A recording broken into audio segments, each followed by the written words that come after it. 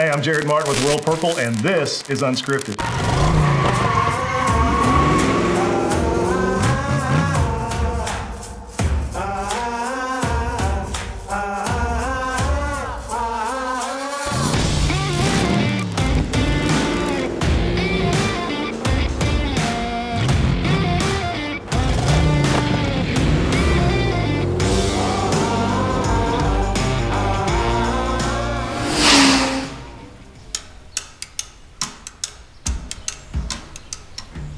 We often get the question, can I use an additive with Royal Purple engine oils? The answer is no, but you really don't need to. So Royal Purple produces fully formulated products, and we make several lines of products depending on the application. So whether you're looking for a spec product, whether you're looking for something with higher zinc phosphorus, whether you're looking for something for full-blown racing, or even for something for high mileage, we manufacture only fully formulated products and no additional additives are necessary. What causes oil to degrade and how often should I change my oil? So oil degradation is really, as the oil begins to oxidize, it begins to break down. Also, there are certain additives that will get depleted, mainly your detergency, your dispersancy. Also, while you do have filtration on it, you have abrasive wear, you have corrosive wear. So oil has alkalinity, which will deplete over time. So one of the byproducts of combustion is a buildup of acids. So that's why oils have alkalinity in them. And once that alkalinity is depleted, it's pretty much going to be time to change the oil. So there's several different factors, internal to the oil that's going to make you want to change the oil. Now, the question we get a lot is, how often do I change my oil? How often do I need to change Royal Purple? That's such a subjective question, to be honest with you. But as an oil company, we need to come up with an answer, right? So what we recommend with our high performance oils is the maximum a manufacturer will allow for. This is usually going to be for under warranty applications. For the HMX, HPS, XPR, we recommend 15,000 miles. Now that doesn't mean that's the extent of the oil. So that means that's what we're comfortable as a blanket statement recommending. If you really want to go the maximum drain interval, there's only one way to do it, and that's through trend oil analysis. Not a single oil analysis or a single data point. You need to do trend oil analysis.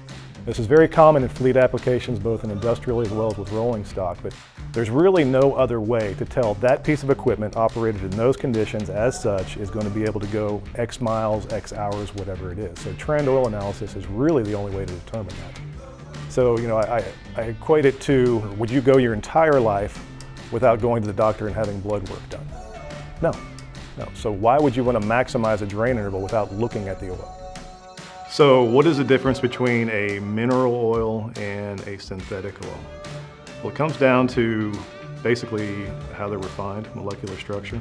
So I always make a comparison, try to give people a visual of what we're talking about here. So pretend you're walking on the beach and you see a broken beer bottle and you pick it up. And you've got sand, different sized pieces of glass, just kind of a mess. Okay, that would be your conventional oil. Now in this hand, I have a handful of marbles. No impurities, they're all the same size, they're all clean. So that would give you kind of a really good visual of really what you're talking about with conventional oil versus synthetic oil. If you're just resting on the merits of the synthetic base stock, you're never going to produce a very good fluid. You can't stop there. Additives of an engine oil make up about 15 to 25% of the finished formulation, and they are really what's doing all the work.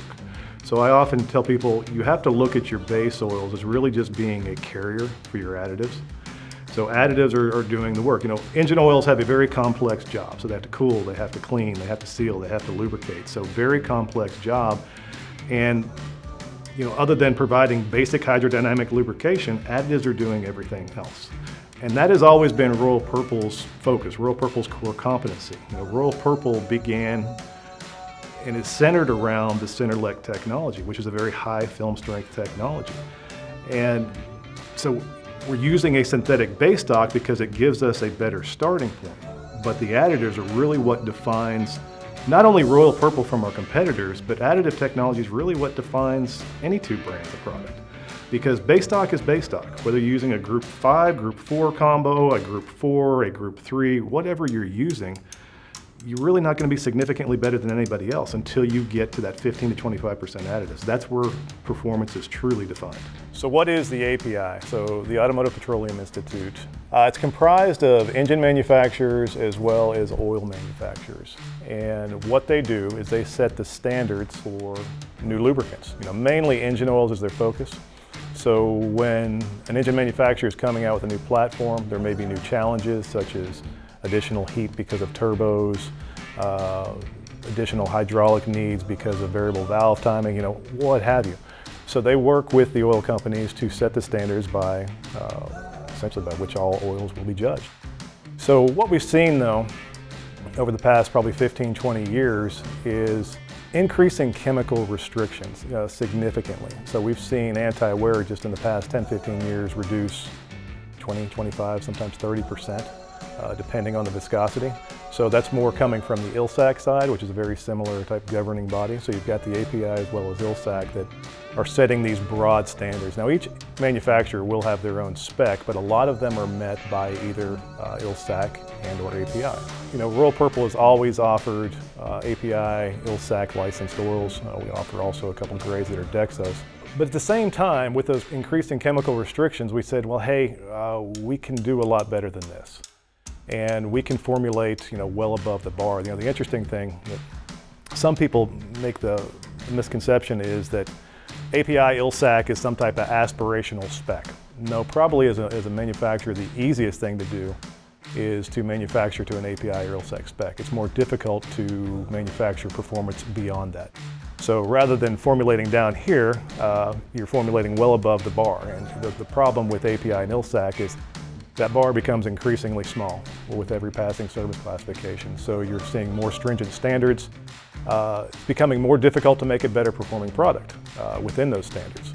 So with the HPS line, as well as obviously with our XPR line, we have very purposely foregone API or ILSAC licensing so we can formulate a much higher performing product. So a lot of people ask, I just bought a brand new XYZ. 2020 year model. Is Royal Purple going to void my warranty or will it satisfy my warranty? The simple answer is we will satisfy your warranty requirements. Royal Purple has always offered licensed API as well as ILSAC engine oils. So it's going to meet or exceed manufacturer specifications for warranty.